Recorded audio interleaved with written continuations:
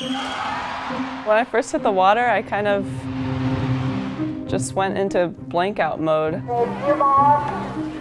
And she always had that high elbow, that freestyle catch. Even when she couldn't make it across the pool, she was getting her arms out of the water, and you could tell that she had kind of a natural feel. I thought right away Katie got right into the rhythm of her stroke. I don't think Katie, although she'd been swimming really fast, anybody thought that she was going to be contending for a gold medal. I was sitting in the stands watching, and as a trained coaching eye, you realize pretty quickly that she hadn't worked that hard at the front of the race, and there wasn't any reason she couldn't sustain it.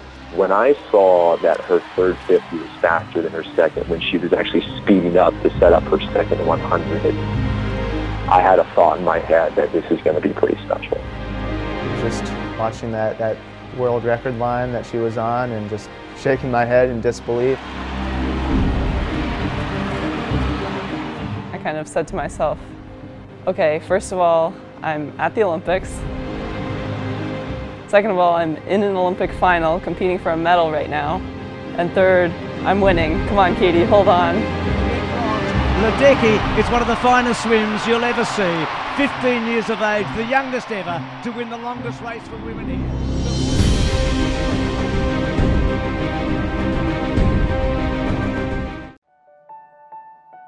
She is a fierce competitor.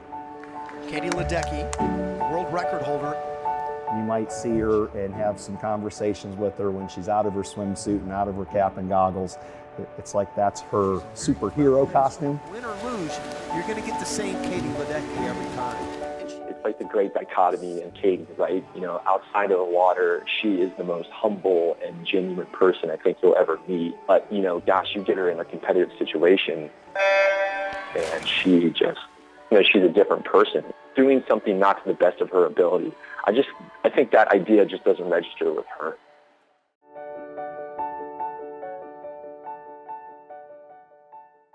I think that she has always had a good identity away from the pool, and I think that's one of the reasons why she's successful, is because as much as she loves to swim and probably considers herself to be a swimmer, you know, she's much more than that. When I first got here after the London Games and she was asked what was the biggest change in her life, being now a 15-year-old Olympic gold medalist, and her biggest change was that her brother left for college.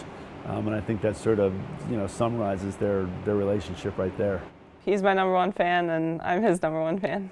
They're a wonderful family. The parents are smart, hardworking, and love their kids. They've never pushed me in the sport. They've always just supported me in what I want to do and what I enjoy. They knew that I loved swimming from the start.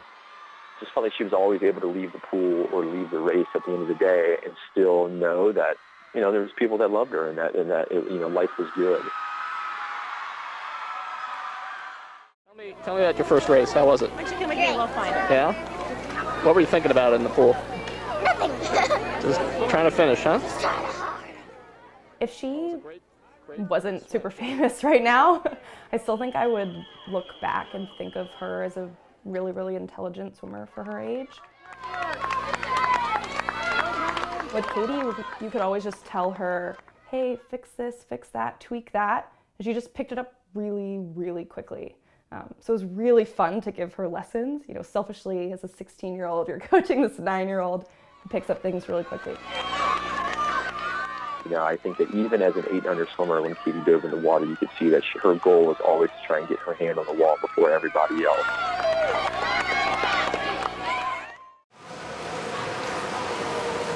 She wanted to be a high school swimmer and be part of the community, and just felt that was something that she needed. With all the hours she spends in the water, that this was kind of her release, maybe.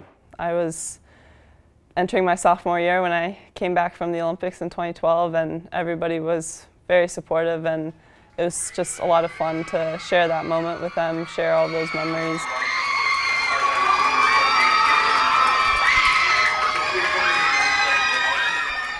And then when I got back to school, it was just back to school as a normal student.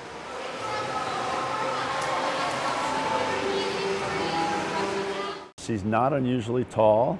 If you look at the awards stand at most international meets, she's usually the shortest one up there. She doesn't have any particular physical attributes, either long wingspan or big feet or big hands that set her apart. At the United States Olympic Center, they actually do what they call an elite athlete health profile, where they run them through all kinds of tests and measurements and batteries of tests.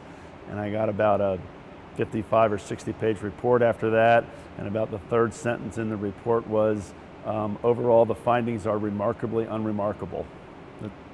Most of that's right on the spot there. Stanford, so the rich keep getting richer in the Bay Area between Cal and Stanford. Their swim programs continue to get bolstered.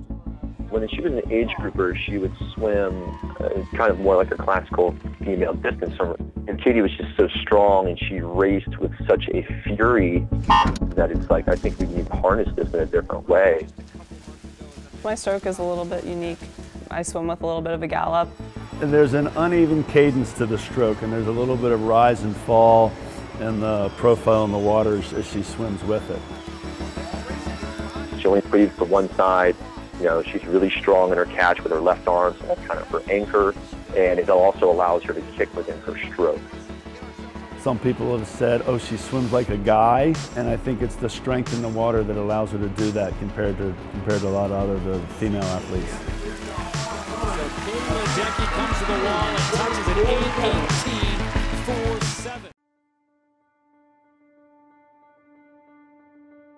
8:18.47. The September or October before Olympic trials, which were in June of the next year, we sat down and had our annual goal-setting meeting. And we were just talking through each of the meets, and we got to Olympic trials, and he said, now, Katie, what would be the ultimate goal at Olympic trials? And I was like, I don't know. And he said, come on, you know. And I said, make the Olympic team?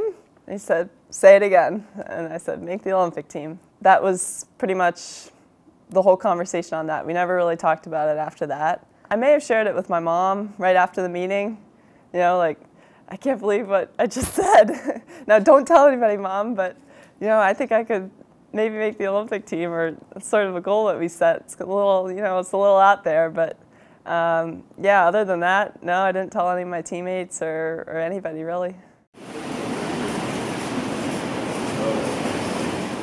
I remember in 2012, it's sort of funny how I never visualized myself getting anything but gold.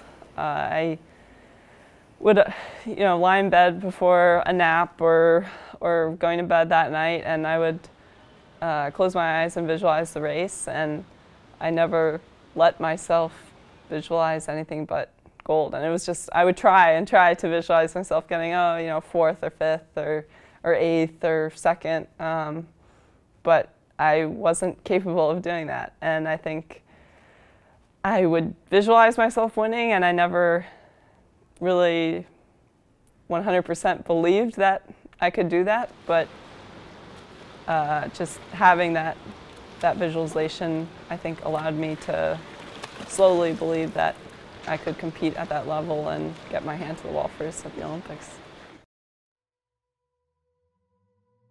We didn't really talk about it in terms of, oh my gosh, about the Olympic Games.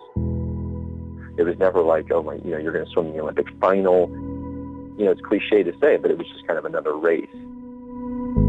The defending gold medalist was the hometown girl, Rebecca Adlington. And she was in the lane right next to me, so she walked out for the race right after me. And just told her, we said, when you get out there and you hear that noise for Rebecca, take all of that noise, all of that energy, and focus it down my lane.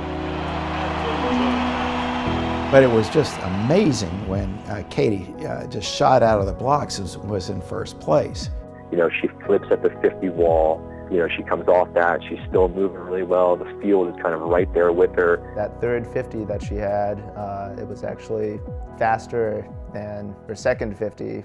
At that point, I was also kind of using my stopwatch, not only to get her splits and her times, but to get her stroke rate, her tempo. And we had talked a lot about during that time period at swimming at a 1.4 tempo. And she immediately kind of got right into that. If you listen to the TV commentator, because who knows, Ledecky may not have the endurance in the second 400. They're sort of saying, oh, she might die, she might die. But they were right. I was going out way too fast. She could sometimes have that tendency to spin her reels a little too much on that first 100. I just look back on that race and I think, you know, what moxie Katie had, what maturity, even at that time period, what trust she had in herself to kind of get out there, feel her way to the front half of the race and to just tell herself, man, I'm going for it. We started screaming and, you know, we had to scream for a few laps, but she just powered on through and blew the rest of the field away.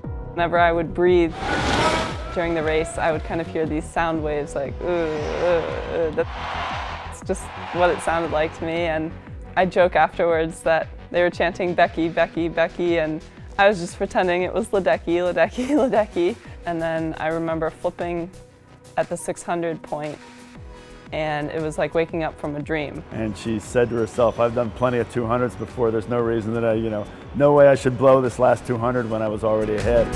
Ledecky is one of the finest swims you'll ever see. When I touched the wall at the end, it was a pretty crazy, surreal moment in my head. It was sort of hard to wrap my head around it, I think, at first. I think I remember more just everything that came after that. Just getting the medal, seeing my family for the first time, seeing my coaches. All of that is more distinct in my mind right now than the actual motion of touching the wall.